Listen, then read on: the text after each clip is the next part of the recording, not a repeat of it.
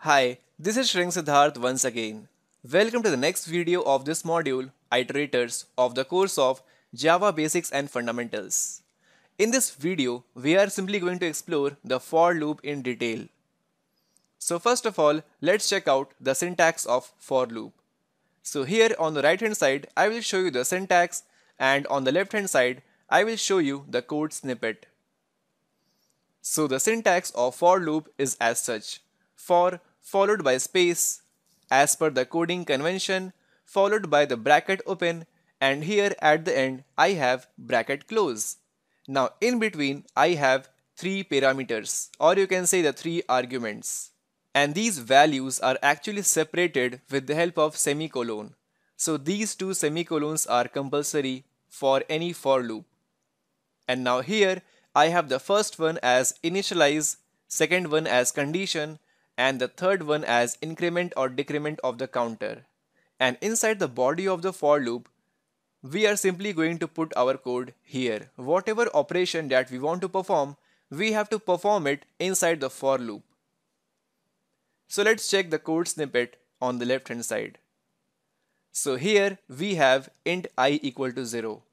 Now, this is the part inside the for loop where we actually initialize our variable, or you can say the counter variable int I equal to 0. And now at the center, followed by the semicolon, we have the condition. So this is the condition. So I is smaller than 4 returns either true or false. So you can say here we have to put a boolean value. If I is smaller than 4, then only execute the code present here. And now here on the right hand side, we have increment or decrement value, such as I++, I equal to I plus 2, I equal to I plus 4, and so on. You can increment the counter I by any times. It is totally up to your wish. And now inside the body of the for loop, we are simply going to put our code here. So currently, let's make our code simple. Let us simply print the value of hello string. So when this code is executed, in the output console, we get 3 times hello printed in front of you, like this. Now what exactly is happening and how the for loop works? So in order to print the hello 3 times, we have to make this for loop to execute the code of println hello 3 times, right? So here on the left hand side, we have to iterate the loop 3 times: loop 1, loop 2, and loop 3. And after loop 3, the program should end, right? So I guess no doubt till here. Now let us explore what happens when this for loop is executed. So as soon as the code runs, the first thing that happens here is the initialization of the counter variable. So here initially I have made int I equal to 0. And now always remember, inside the for loop, this counter variable is only executed once, and once we have simply initialized the counter, then the control comes in the condition part. So there is a condition check. When the condition becomes true, then the control enters into the for loop body. So here we are simply going to print hello. So here we get hello as the output right in front of you. And now after the code, that is this statement, has been executed, then the control appears here I++. So now previously I was 0. Now the I becomes 1. So 1 is smaller than 4 again becomes true. And the control again enters into the for loop body to execute this statement. And then the cycle goes on like this. So let us check out what happens in case of loop 1. So here at the top I have initialize, condition check, code execution, and then increment. This is the sequence that we are going to follow for the for loop, right? So inside the first loop, we are initially going to initialize our counter variable, that is int I equal to 0, that is present here at this part, int I equal to 0. And then after that we are going to check for the condition. So let's come to this part. 0 is smaller than 4, it is equal to true, right? So the condition check is now true. And now after that, let us print hello. That is the execution of this statement. And now finally, at the end of loop 1, we are going to increment the counter by 1, that is I++. Now this part is actually present here at the extreme right of the for loop. So here at the end, I was earlier 0 and it is now 1. So at the end of loop 1, we get the output as hello, this one. And the termination of loop 1 marks the beginning of the loop 2. So inside the loop 2, we will have int I equal to 1. So this value of 1 appears inside the loop 2 as well. So 1 is smaller than 4, again the condition is true. So again print the value and then again increment the counter by 1. So at the end of loop 2, the I becomes 2 and the value of I equal to 2 appears at the beginning of loop 3. So this 2 is now present here. So 2 is smaller than 4, again the condition is true. And I guess I have done some mistake, this should be 3, 3 and 3. Because we are printing hello 3 times right in front of you. So let's make it 3. So here make a note, earlier it was 4 and now I have changed it to 3. It was a silly mistake done by me. So here at the end of loop 2 we have I equal to 2. And this value of 2 comes right here 2. So while checking the condition 2 is smaller than 3, which is again true.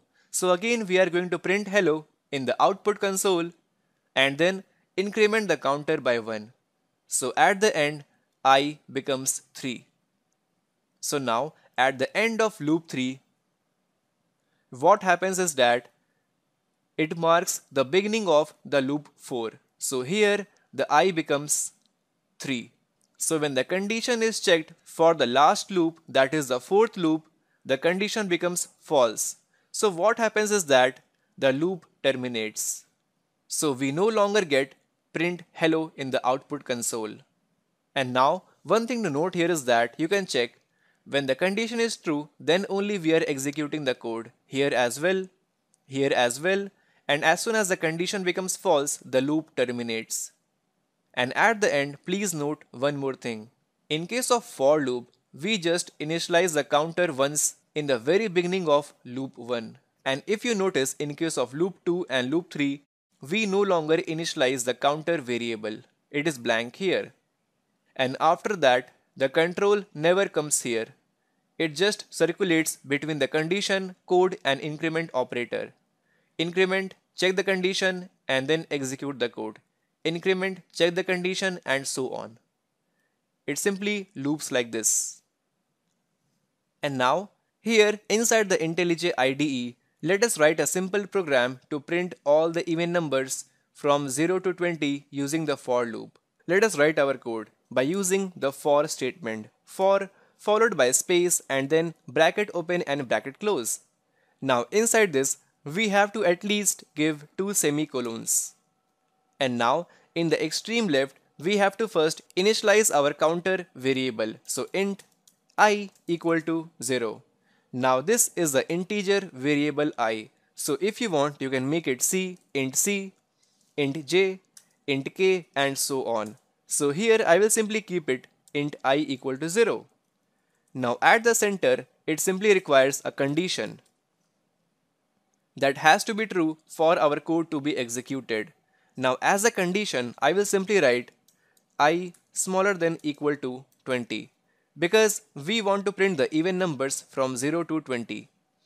And now in the extreme right, we just need to increment the counter by 1. Now to increment the counter by 1, we can also use I equal to I plus 1. Or if you remember from the assignment operator tutorial, we can simply write it as I plus equal to 1. Or we can simply write I plus plus for the sake of simplicity. And now inside the for loop, we just need to write our code. Such as to check a number if it is an even number or not, we just need to write the if clause. If I modulus 2 is equal to 0, then we can say that the number that we have in the form of counter is actually a even number, right? So S out, simply print the value of I. So here this condition simply checks that if a number is divisible by 2, then the number is even. So now let us run our code. So here in the output console, we have simply printed 0, 2, 4, 6 and so on till 20. Now let us explore more in case of for loop. So here, as I already told you, that you can simply change the counter variable name as per your wish. Now let us try something different. Here in the output, we are printing the even numbers in the ascending order, right? So if I tell you to print all the even numbers till 20 in the descending order, then what you should do? So for that, what I will do is that I will simply make the counter as starting from 20. Fine. And now let us reverse the condition as well. So here I will simply make it I is greater than equal to, let's say, 0.